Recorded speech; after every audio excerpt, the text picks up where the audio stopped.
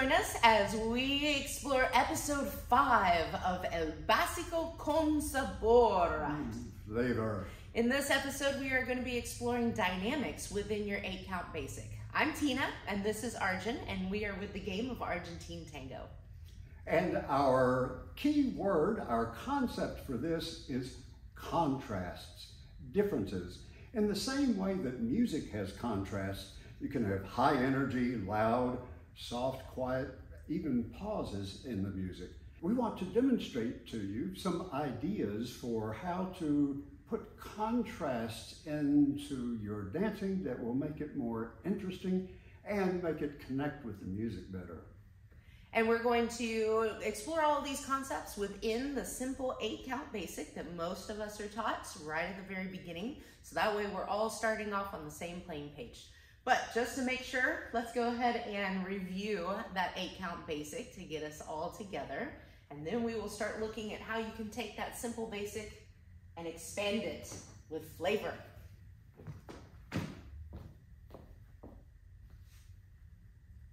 Beginning with step 1, back against line of dance. So we generally take that small. We don't want to run into somebody behind us.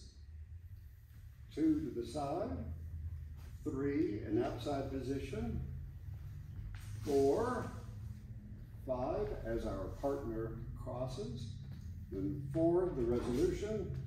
6, 7, 8. So changing this basic up from something that's very standard, something that we dance all the time, can be as simple as taking a look at the size of the steps that we are doing, and that is very closely tied to the speed of the step as well. One of the most easily recognized differences in music is the speed, how fast it's playing. And we generally dance in 3 different speeds. We've got our normal simple time where we dance on every other beat, the strong beats, 1, 3, 5, 7. Or half time where we're only dancing on the first strong beat of each measure. So we're going half as fast. And the logical third one is double time, where we're hitting each beat or note in the measure.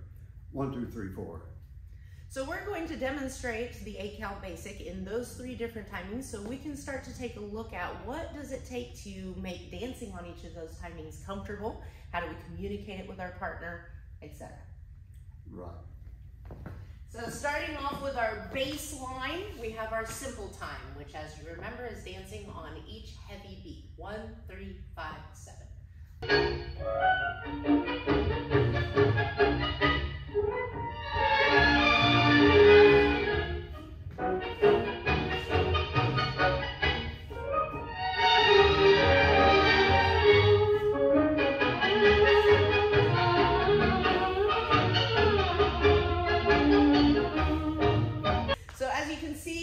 Very basic timing, stepping on each of those down beats. This is great for your marching, your kind of very steady type of music.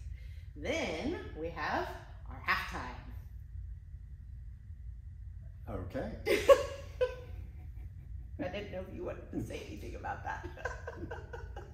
What we're going to see is that the speed relates to the size of our steps. When we have more time, we can take a larger step. So let's take a look at what it looks like on our halftime speed.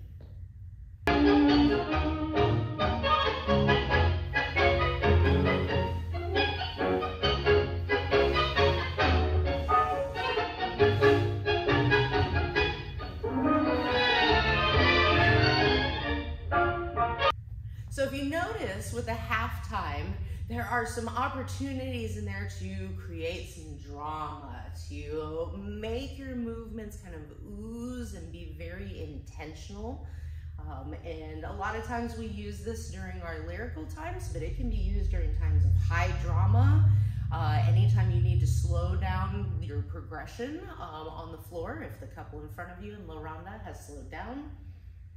Right.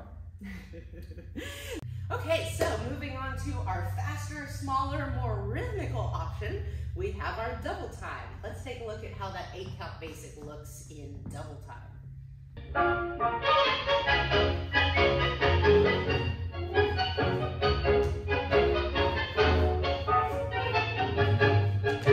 So you can see the double time can be a little frenetic. So you might not use it in a whole basic sequence like that, but you'll find that there are portions of the music where it's hitting rapidly and you want to respond to those notes that are running at you. Yes, absolutely. And to do that successfully, we've got to change the size of our step.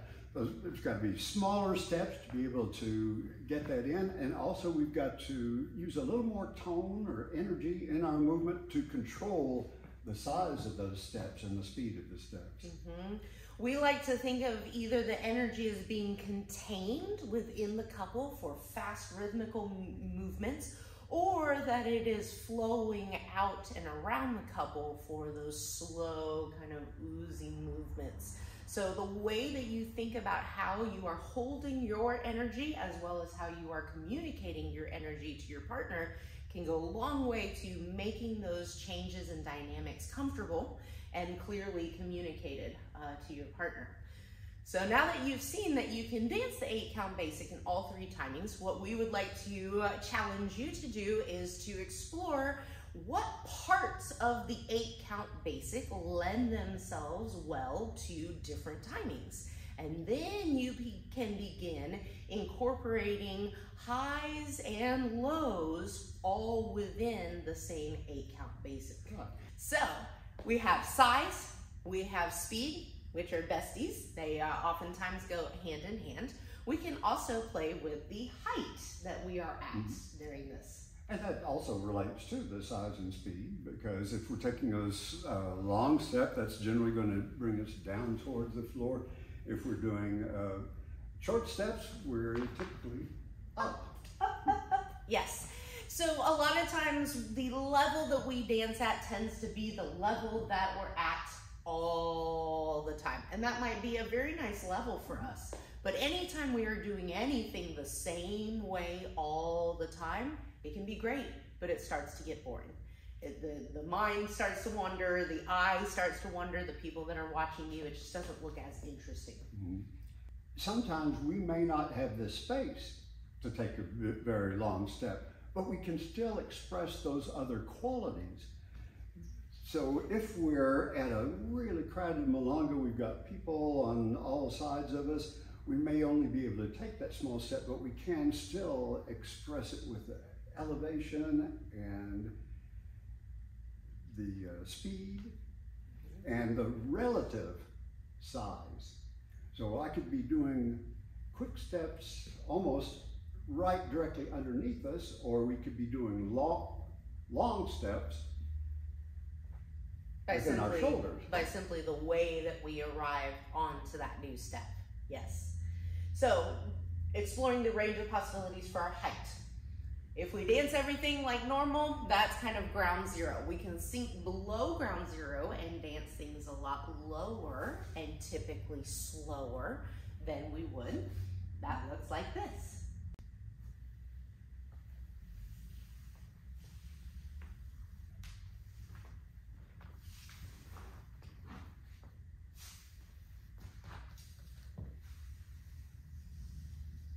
As you are dancing low, your collection becomes very important because that's what brings everything back under the axis and makes it look elegant as opposed to squatty. And that's true of both partners, clearly. Then we have the opposite end of the scale. A lot of times you will see this kind of up and lively look in milonga. A lot of times we are dancing on that double time in milonga. We're dancing on every single beat. It's light, it's up, but we can infuse our tango with some of those elements as well, not just keep it in the arena of milonga. So when we are dancing to our higher elevation, if we will,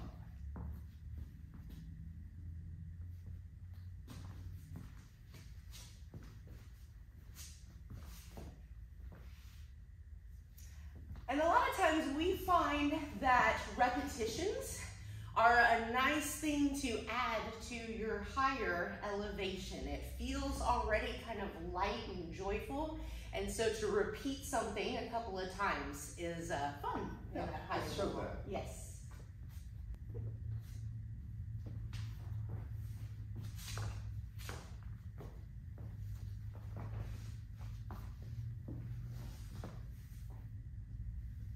So using your side steps on step 2, and then over here at step 7, we can take that elevation a little higher and kind of repeat that sideways movement, which is really fun, rhythmical. The cruzada actually is another great place. You can go into the cruzada, and one of the adornos that I really like is a repeating kind of cruzada, almost ballet-like on point motion. But by repeating and going high with that elevation, kind of gives that little look that we can oftentimes accent a repeating motion that is going on in the music. Right. One partner can be doing that while the other one's doing a different timing. Absolutely.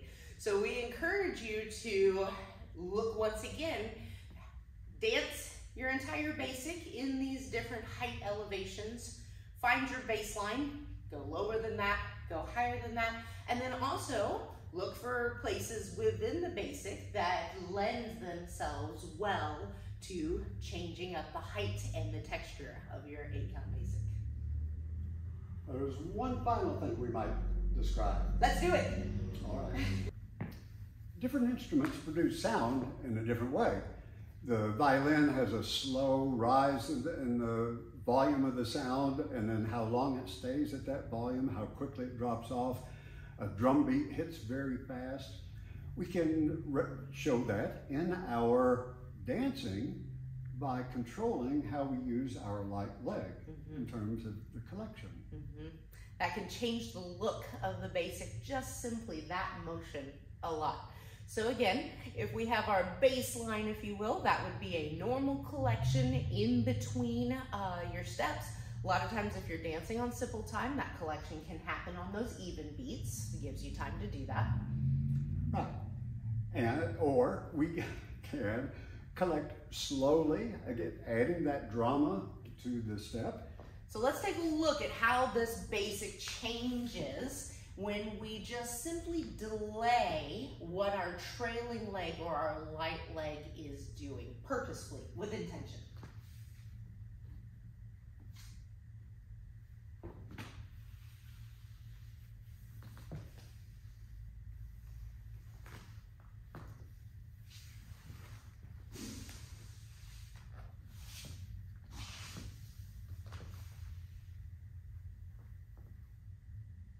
And let's look at the opposite, because sometimes the music comes to an abrupt halt, and it's somewhat challenging to represent that closure of the sound. Well, with the light leg, we can do that.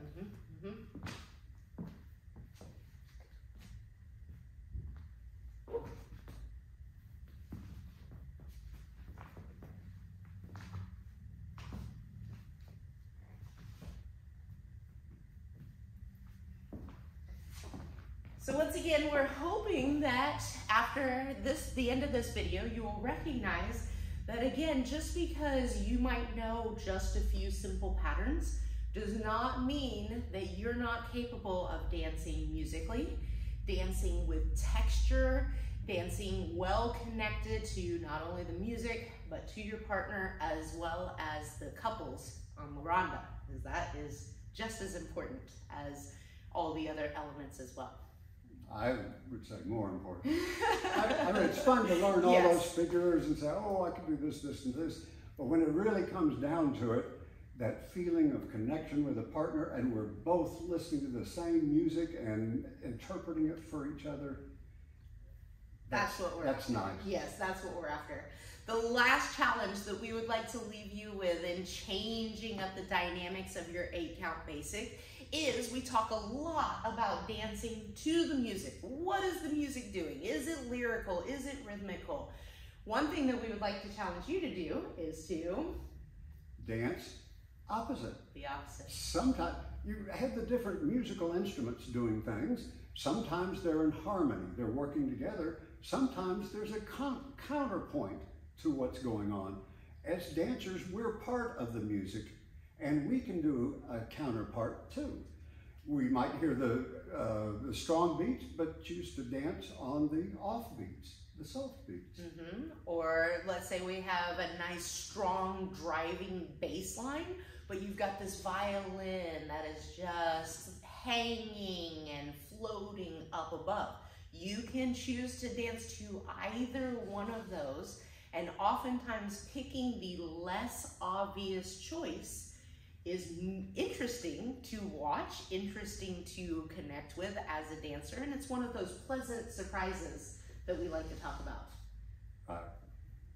If you are interested in learning more about how to break out of your pattern-based Argentine tango, learn how to be more musical and more creative, we encourage you to join us at the Game of Argentine Tango. These types of concepts are exactly what we explore in our online course. That's gameoftango.com. You can sign up for a 7-day free trial. We'll even send you a personalized practice planner to help you make your solo work more productive. We look forward to seeing you on the dance floor. Abrazos!